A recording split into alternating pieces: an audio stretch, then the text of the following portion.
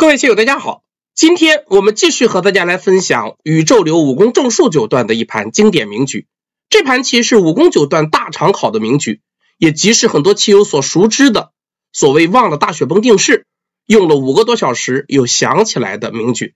但明月查阅了武宫九段的自然解说以及观战记，发现事实远没有这么简单，内里暗藏乾坤。接下来我们和大家一起来分享本局。这盘棋是1988年本因坊战挑战七番棋的第5局。此前的4局较量，挑战者大竹英雄与本因坊武宫正树战成了2-2平。这盘棋也是至关重要的天王山之战。执黑先行的武宫九段还是采用了自己拿手的2连星布局，白棋应以错小目。接下来黑棋挂，白棋简明脱退，黑棋拆完边之后，白棋得到先手，下一手棋在右下角挂了过来。黑棋一间低加，则是武宫九段喜好的下法，白棋则顺势点33，再取一角，以下形成了常见定式。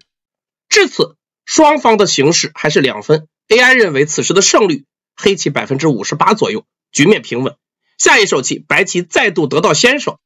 再从右上角挂过来，黑棋依旧选择了2间高加的下法。这种局面下，由于这一带白棋漏风，黑棋单出去守角是稍有不满的。那么白棋接下来如何选择呢？实战大竹九段选择了在此跳出，寻求均衡的一个下法。如果白棋继续贪心捞取角地，自然也无不可，但武宫九段却准备了别开生面的一个强取外势的下法。黑棋挡住是定式，白棋长，黑棋长，白棋搬完之后再次跳出，下一手棋黑棋可以直接在这个地方压过来，白棋也只有长，黑棋再压，白棋再长，黑棋继续压出。下一手当白棋搬想要反击的时候，黑棋可以抓住时机再次冲断，试探白棋应手。现在白棋只有从下方粘，否则这个段一旦成立，那么3路的这个断点将变得非常严厉。而现在白棋粘住以后，黑棋在上方多了在一路搬的官子便宜，接下来可以直接在此搬住，白棋长，黑棋就一路压过来，哪怕白棋吃住这颗子，黑棋也毫不在意。这样黑棋自上而下形成了通天的外势，而接下来下方一带继续扩张模样和上方挂角同时拆边扩张上方的阵势是剑合的好点，这样是武宫九段的理想图。大竹九段自然不肯让黑棋下成如此局面，所以实战当中白棋选择了跳出，打破黑棋外围的势力封锁。下一手黑棋一间跳，白棋飞之后再大飞，这也是常见的星位2间高加定式。接下来黑棋得到先手，从左上角挂了过来。本局最为刺激的一场较量由此拉开了帷幕。下一手棋喜好实地的大竹九段继续选择拖，而黑棋并没有去搬，也没有顶上去。下一招黑棋选择了单退的下法，这也是有名的木谷定式。白棋顶住，黑棋拐下，白棋立，黑棋再从这一带拆过来，拆完之后上方一带有小飞封锁白棋的好点，而下方以后这一带黑棋2间跳，整个下方中央一带将形成庞大的模样，这是黑棋的一个理想图。而大竹九段依然不想让黑棋如愿，所以实战当中白棋下一手选择了在3线爬过去，黑棋顶住，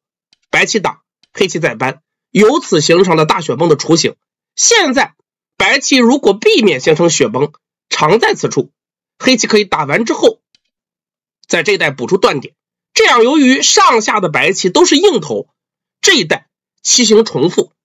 对于棋形美学及其讲究的大竹英雄九段不肯，所以实战当中白棋在此搬棋。一般而言 AI 认为大雪崩并没有必然性，但是在此局面下考虑到周围的配置，这手搬是 AI 的一选。下一手棋黑棋也没有退让的余地，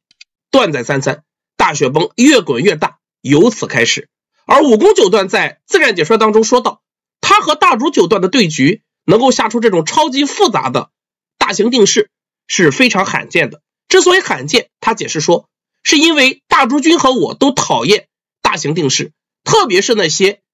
通过复杂变化来定型一大片局部的定式，更是不愿意下的。但现在形势所迫，箭在弦上，也不得不发。下一手棋白棋长出，黑棋立下，以下白棋常见的下法有2种，一个是外拐，一个是内拐。实战当中，大主九段选择了内拐的下法。那么如果白棋外拐的话，将形成黑棋断，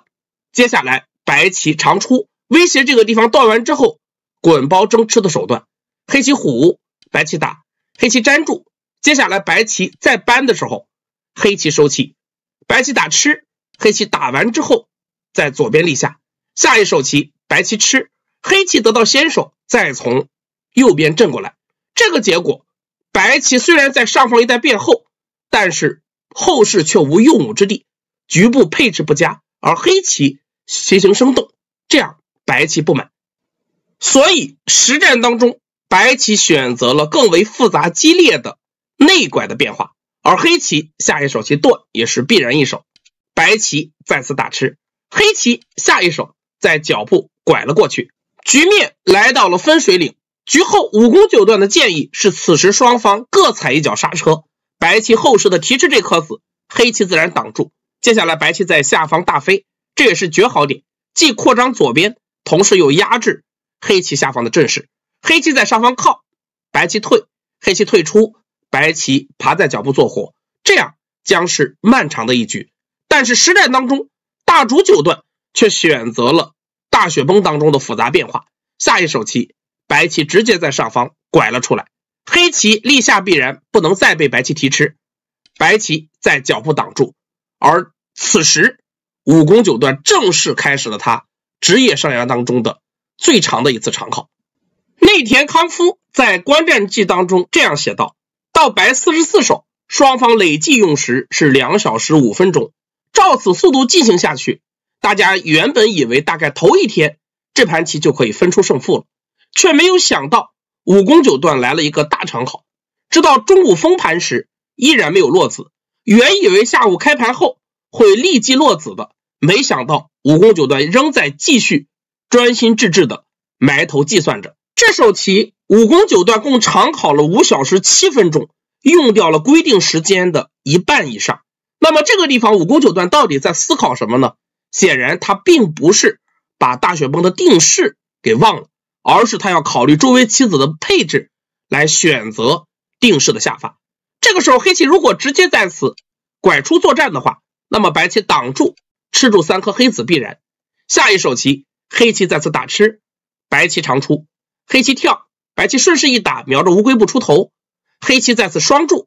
白棋再跳，黑棋飞处理左边，白棋顺势飞出，这样将形成大雪崩的经典变化。但是考虑到周围的配置，现在上方的这一对黑子遭到了白棋的猛攻，处境艰难。虽然不至于死，但是在做活当中，一旦帮中央的白棋彻底加厚，那么对于周围黑棋的模样将是一个巨大的损失。所以这个图武功九段首先排除掉了。既然不能够从左边直接动手，那么接下来他思考的就是从上方一带先长出来，这也是严厉的一手，同时是 AI 的一选。武功九段在自然解说当中说到，他的主要的思考方向和内容也就是在这一带。那么黑棋长出的时候，如果白棋现在挡住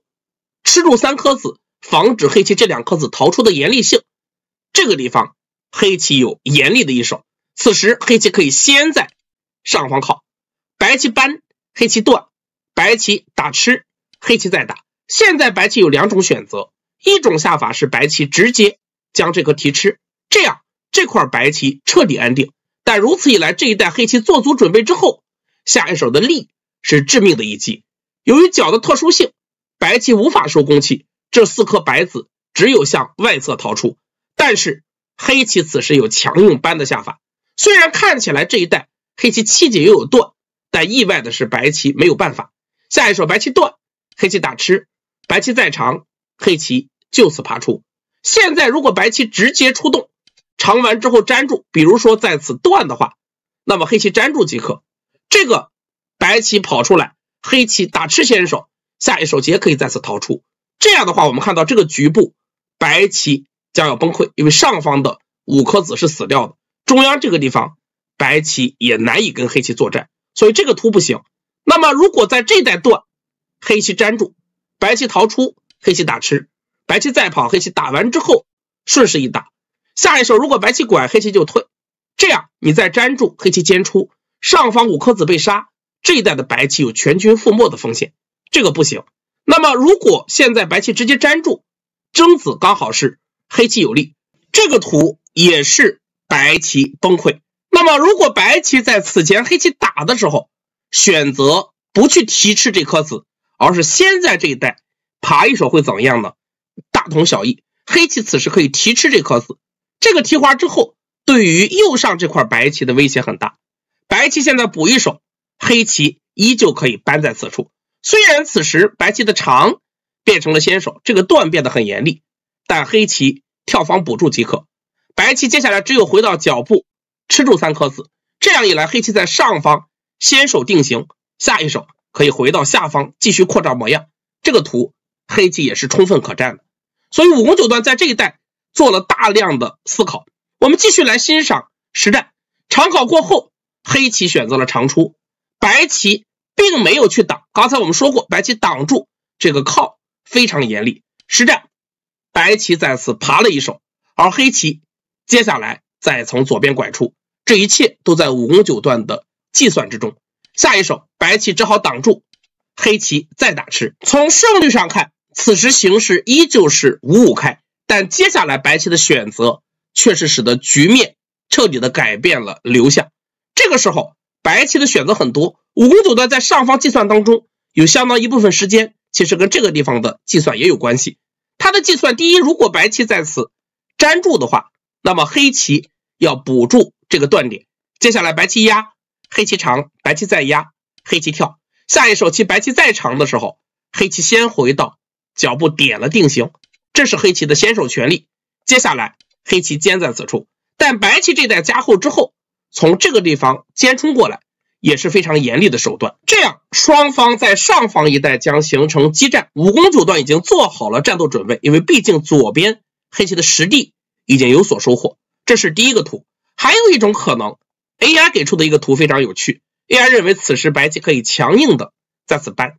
黑棋在打吃的时候再次出现了争子的问题，白棋虽然直接粘不住，但是有在此靠的引争手段，黑棋提吃消解争子，白棋扳下，黑棋断，白棋立下，这样在下方一带将形成乱战的一个局面。虽然左边一带黑棋急剧加厚，但是下方黑棋的阵势遭到了白棋的毁坏，这样依然是双方可战的局面。但实战当中，大竹九段在这个地方却选择了看似最简明的长出，但这手棋开始，白棋的胜率逐步下降，黑棋跳方补住棋形。武功九段甚至在自然解说当中说到，他原本以为白棋很有可能在此先点方，因为这是棋形急锁，对棋形非常重视的大竹九段一般不会错过这一类的手段，但这步长实在是太淡然了。黑棋补住之后，白棋再扳，黑棋虎出，白棋长，黑棋继续压过来。接下来白棋的选择出现了非常有趣的变化，下一手棋白棋再次扳二字头，黑棋扳的时候白棋直接顶了上去，大竹九段此时竟然在这个地方用俗手直接吃住了这颗黑子，而黑棋则趁机在外围将自己走后。这个地方虽然看起来白棋实力大增，但是实际上白棋已经亏了，因为这个地方白棋的效率并不是很高，外围黑棋变厚对于左边的战斗乃至下方中央一带的扩张会有巨大的影响。此时黑棋的胜率已经接近了 80%。 AI 认为白棋不是不可以这样下，但是应该更积极一些，这手棋白棋应该扳起来。武功九段也是这个观点，黑棋断，白棋就粘，由于这个断吃非常严厉，下一手棋黑棋大致只好长出，这样一来以后白棋出动这颗子，黑棋自身也不安定，双方还是乱战的局面。实战当中黑棋彻底变厚，局面的攻守已经逆转。下一手棋白棋拐，黑棋扳住，白棋再扳，黑棋继续后吃长出，然后白棋开始处理左边。这手棋一方面逃出这2颗子，同时对左边的4颗黑子施加压力，但武功九段在此前长考的时候已经考虑到了左边可能出现的一些变化，虽然不是非常精确的把每一手都算清楚，但是这块黑棋如何处理已经胸有成竹。下一手棋，黑棋先在脚步点，次序井然，白棋挡住，然后黑棋再飞出，同样一边逃跑一边继续威胁白棋。白棋接下来点，试探黑棋应手。黑棋的粘从 AI 角度看来胜率稍有降低，但武功九段也有他的局部的构思。这个地方黑棋的冲是最严厉的一手，但是黑棋担心一旦这代白棋变后会影响到左边的战斗，所以此处黑棋选择了忍耐。白棋下一手棋再压，黑棋的跳又是好手。下一手黑棋产生了在3线挡住和5线唬住白棋头的2个好点，现在白棋冲黑棋退反而是在帮黑棋整形。如果白棋长这个，黑棋顺势一挡，左边不仅全部做活，而且实地收获颇丰，同时白棋还要遭到黑棋的进攻。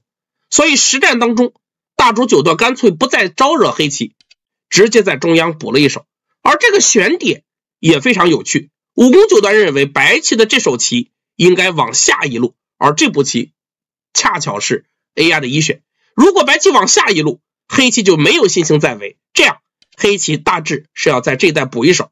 白棋再跳，黑棋从脚步搬过来，转而取地，白棋再补一手，将自身彻底走后，同时限制掉黑棋下方的扩张。黑棋长先手，白棋挡，黑棋顺势搬粘，这样局面将形成细棋，双方可战。而实战当中，白棋往上补了一路，给了黑棋另一种选择。武功九段马上再次镇住，对白棋强攻的同时，伺机扩张下方。白棋靠反击，现在如果白棋简单的跳的话，黑棋跟着围就可以，下方如果全部成空，这个白棋无论如何是不能够接受的。所以白棋靠的时候，黑棋扳住，而白棋依旧强硬，强行扳断黑棋，要求黑棋左边补棋，白棋顺势进入下方。但边角的战斗有定式可循，而中腹则是宇宙流的天下。接下来武功九段开始了他的表演，黑棋从上方打吃，不退反进，白棋粘住，黑棋再粘，对于左边白棋的威胁视而不见，而这也彻底的激怒了大主九段。下一手棋，白棋贴起，切断黑棋退路，而黑棋此时不但没有去补活，反而继续在下方又捞了一笔。黑棋再次扳，白棋如果断，黑棋粘住，这颗黑子白棋吃不住，这样反而帮了黑棋的忙。所以实战当中，白棋单顶，黑棋粘住。下一手白棋飞在此处，要求对黑棋强攻的时候，黑棋轻轻松松几招就将自己做活了。各位棋友可以思考一下，这块黑棋的眼位到底在哪里？武功九段在他的著作《我和18位强敌围棋实战研究》一书当中曾经说到，我受影响最深的棋手有藤泽秀行先生、尾原武雄先生和大竹君。从藤泽先生那里学到了棋法的宽广，从尾原先生那里学到的则是以手段的严厉性为主，而大竹君教给我许多围棋以外的东西。我吸取的好不好虽然还是个问题，但是从3位老师前辈那里吸收的东西确实很多。作为一名棋手，这是我的幸运。我们回到这盘棋，白棋这手棋固然严厉，但黑棋早已思虑了退敌之策。下一手棋，黑棋再次跨出，以攻为守，白棋扳住，黑棋顺势一挡。如此一来，这个地方黑棋有切断的手段，断完之后上方有断吃，下方还有一个断点，所以白棋打完之后也只好回来补断。而由此一手之后，黑棋一手棋就做活了。下一手棋要点是直接虎在此处，这手棋攻守兼备，这个局部黑棋的招法招招都是一选。虎完之后，一来还威胁着白棋的这个断点，同时左边白棋已无杀棋手段。现在白棋如果冲进去，黑棋只需要虎在此处即可。这是一只铁眼，这个地方有一只后手眼，这儿也有一只后手眼，典型的3眼2作。而如果白棋去走这些，那么黑棋只需要扳住即可，这样黑棋也是彻底的活棋。所以这一代黑棋做活之后，形势彻底的稳固下来，现在黑棋的胜率一直保持在 80% 以上。下一手棋，白棋选择了长出，这是还手。这个时候 AI 的建议，白棋应该在此先手挤防住这个断，黑棋补棋的时候，白棋应该直接在这一带打入进来，可见形势之危急。下一手黑棋如果压，白棋搬，黑棋再点搜根攻击时，白棋可以轻灵的在中央一带直接削过来，这样白棋还有一战之力。但实战当中，大竹九段在此简单一长，被黑棋再围一手，下方再进来已经非常困难。这手棋走完之后，黑棋的胜率已攀升至了 95% 左右。从目数上看，黑棋现在大约盘面15目的一个形势，而这个形势一直到最后终局都没有再得到改变。下一手棋，白棋再回到左边挤，黑棋扳住，接下来白棋从右下扳开始收官，黑棋挡住，白棋粘。此时如果黑棋在此虎，也是很大的一手，但这样一来，白棋在中央将先动手，在此压出，或者 AI 认为在此跳出也可以，由于以后的这手靠是先手，这带的联络并没有问题，这样中负一带黑棋还需要去处理，但武功九段再次展现了其在中负战斗当中的敏锐性。下一手棋，黑棋并没有急于补断，而是下出了一步制胜妙手，直接在上方断了一手。这手棋有试探白棋应手之意。现在首先白棋如果直接脱先不予理会的话，那么黑棋的长是先手，然后就可以直接将3颗白子吃住。白棋如果在此逃出，黑棋打吃先手，然后再次冲过来，这样的结果黑棋吃住这2颗子，这一带原本收获就已经巨大，而且上方一带还有挡下的官子便宜，白棋走，黑棋可以打吃一下，下方一带白棋即使再走一手，也无非是在边上破些空而已，黑棋上方所得足以弥补损失，所以这个图黑棋是满意的。那么白棋如果不脱先，在这带跟着应，比如说白棋吃在此处如何？因为白棋的退基本上是不能够考虑的，黑棋长是绝先，这个打吃太愉快，然后再次冲过来，这样白棋的这手棋反而亏了。所以白棋看似最强硬的下法是再次吃，但是黑棋可以直接再打，试探白棋。白棋如果再应，黑棋已然便宜，能够打到一下，延缓了白棋跳出的严厉性，白棋再跳，黑棋直接冲即可，这样黑棋回到下方再补断，上方一带便宜之后，局面胜势不可动摇，所以这个图也不满意。那么黑棋如果打的时候，白棋直接在下方破空怎样呢？黑棋提吃即可。白棋如果跟着应，黑棋再回到下方补住，这个地方已然先手封锁住白棋，黑棋也是满意的。那么如果白棋直接在下方继续破空，黑棋依旧有在上方长了之后再次打吃的手段，和刚才大同小异，这个图白棋也不满。所以这一带不应不行，应又没有好的办法，实战当中大竹九段委屈的粘在了上方，这样虽然上方一带彻底的安定，但是以后黑棋在这一带的尖依然留有先手。下一手棋黑棋还是没有从下方补，在左上立，继续收官定型。白棋收气，黑棋爬先手，白棋再收气，下一手棋黑棋再次补住。 AI 的建议，此时要想争胜，左上一带已经不能再应，白棋应该弃掉这些子，直接从下方加过来，这样就局部而言，黑棋如果立下，白棋在这一带的点是先手，接下来长先手，黑棋粘住，白棋跳还是先手，这一连串先手走完，在此一拆，白棋在这个地方活一块难度不大，当然付出的代价就是左上损失惨重，如此胜率黑棋依然有 90% 左右，但实战当中被黑棋补在此处之后，黑棋的胜率已经接近 100%， 而且全盘黑棋后势白棋再很难折腾出风浪来。下一手棋白棋终于打入，但为时已晚，黑棋判断清形势，在此后势的跳一手并不阻止白棋的拖过，白棋看到拖过并不会影响胜负结果，下一手棋继续用强，要求活在黑棋的空中，但黑棋仿佛阿尔法狗附体一般，接下来下的非常简明，尖先手，白棋顾不上这些再飞，黑棋刺，白棋粘住，下一手棋黑棋粘先手，白棋收气。从这个地方看，武功九段已进入读秒，接下来黑棋后势顶住，确保中央防线不出问题，白棋再跳补活，黑棋接下来尖依旧是先手，已经开始收官。白棋双助，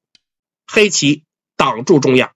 下一手白棋回到上方提吃，黑棋后势拐住。现在盘面15目的形势依然没有得到改观。